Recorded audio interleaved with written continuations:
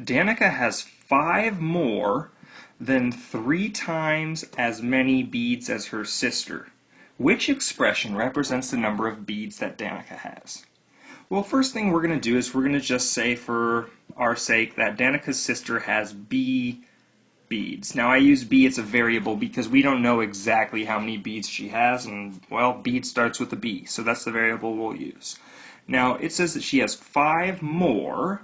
I know that 5 more means plus 5, then 3 times as many beads as her sister.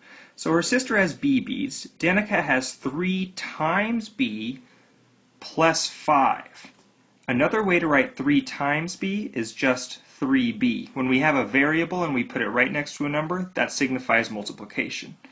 And then we're adding the 5 in, so she has 3b plus 5 more, showing A, or the very top rather, as the correct response.